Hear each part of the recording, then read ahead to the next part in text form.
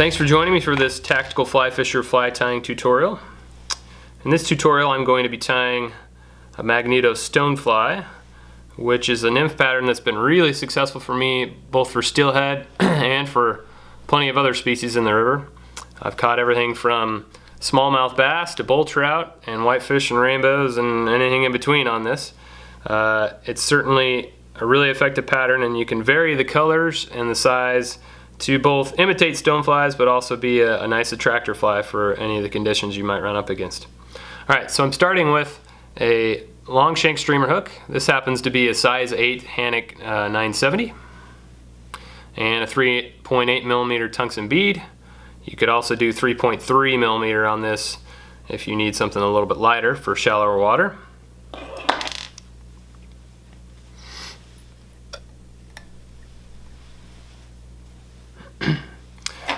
I'm going to go ahead and cover about 3/4 of the shank in some 20 thousandths lead wire. You could also use 25 thousandths if you need it to be a little bit heavier.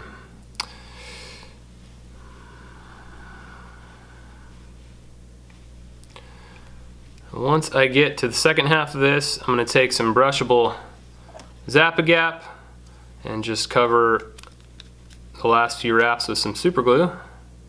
And that'll make sure that the body stays in place and doesn't roll around once you're fishing this fly. On the first few that I tied without super glue, it had a tendency to roll, and all of a sudden the shell back and the rubber legs would end up facing vertically instead of horizontally across the fly. And that's certainly not preferable. I'm also making sure that the slot on this bead is facing up, and that'll keep the bead in line on the hook. Okay, so I've got some 14-aught black Vivas thread.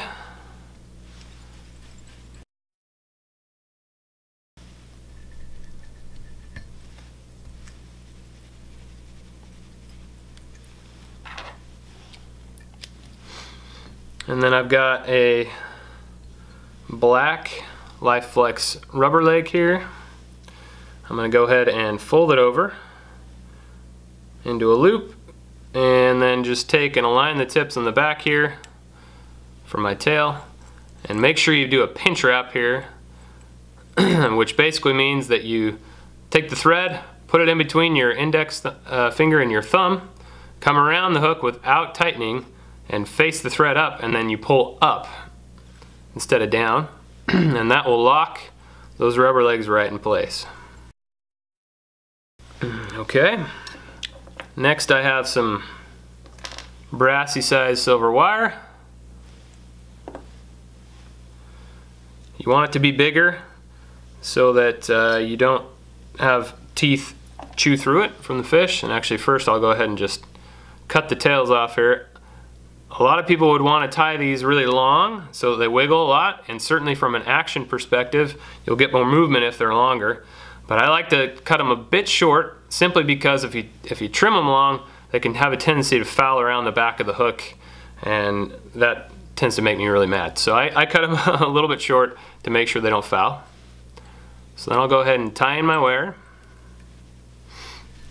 And then I've got some black Fino skin. And I would also take the same old scissors that you use to cut off your wire and cut that Fino skin with, because the paper backing on it can be kind of rough on scissors. And just go ahead and cut the tip with a little bit of a bevel on both sides so that you end up with that sort of shape. And then I'm going to tie this in with, there's usually a glossy and a matte side of this, and I'm going to tie it in with the matte side facing up, and that way when I pull it over, the glossy side will be what is showing on the fly. And then I'll just kind of fold that Fino skin up and make sure that I'm back to where the exact point where I've tied in the rubber legs and wire, but no further, and that way the rubber legs won't get moved by that Fino skin. Okay, so for our abdomen we have some purple micropeller chenille. I'm going to go ahead and advance the thread about 2/3 of the way forward. You can put a half hitch or just a couple of turn whip finish in it there, if you have a rotary vise anyway. And put your thread on the bobbin cradle. Go ahead and spin your abdomen up. And make sure those turns are touching. That way you don't have any lead wire showing through. Pull your phino skin over and lock it down with a few turns. Now when you wrap this wire, the first thing you want to do is make sure you get the wire up on to the back of that phino skin at least, you know, 1/8 of an inch or so. If you don't and it wraps towards the back, it's gonna make those rubber legs twirl around the fly. So you want to make sure it bites into the shell back itself and not into the rubber legs.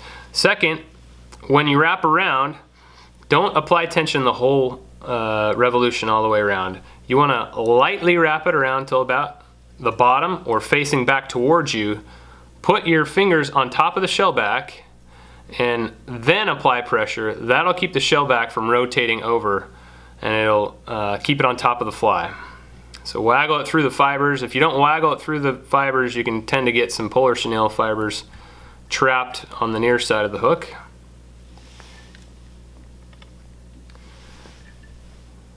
Go ahead and wrap it around again, then apply your tension while you're holding on to the back.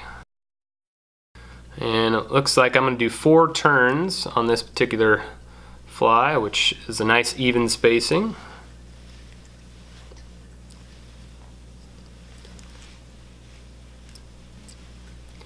I just always like to break my wire off instead of getting my scissors up there.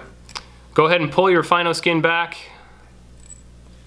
and wrap that down. Take your rubber leg again and then use your left thumb to hold it and pin it in place. And you can kind of do 1 light, 2 light wraps and then lock it in place once again. And that way you don't roll it. And then I like to leave just a wrap or 2 of thread behind the bead for my tie-in point. That way, as I whip finish and put the rest of my material on, I still have room to let that rubber leg go forward so it doesn't get cocked back by the bead later on in the fly. And it looks like I've used up most of that rubber leg, so I'm going to go ahead and get another one here.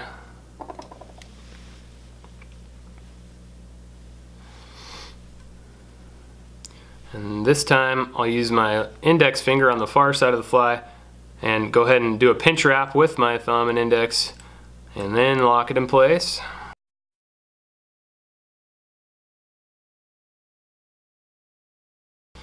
Okay, last thing to add is some black polar chenille, and that gives us a nice two-toned effect with a purple abdomen and a black thorax.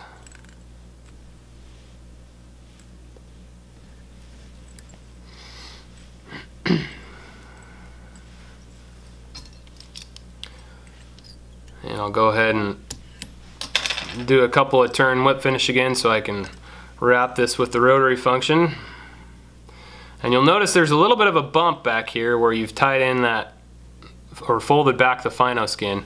You're going to have to make a wrap or 2 there and then a bunch more in front to try and even out that taper.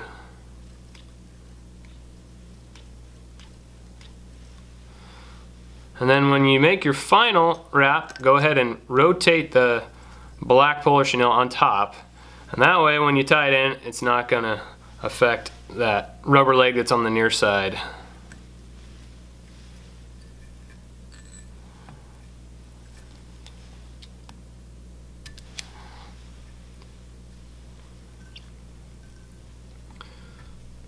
Pull your phino skin over.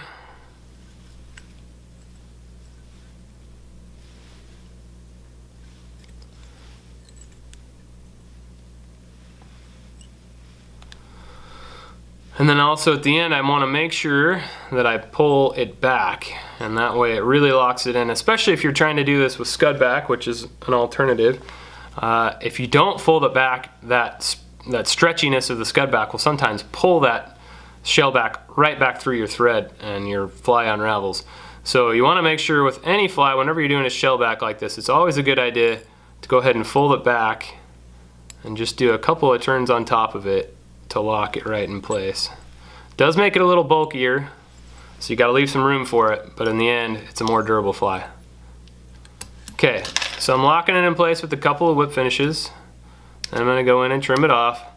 And then lastly, just take your super glue again, and I'll go ahead and just put super glue right on the thread there.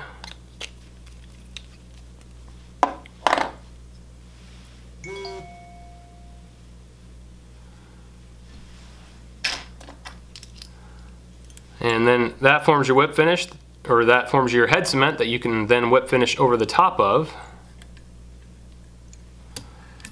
And now that fly is not going to come apart. You're going to lose it before it comes apart.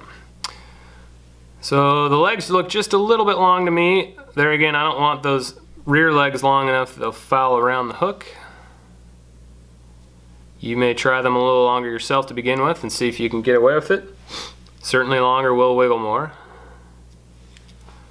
And it looks like I'm about even now. And there you have it. That is the Magneto Stone.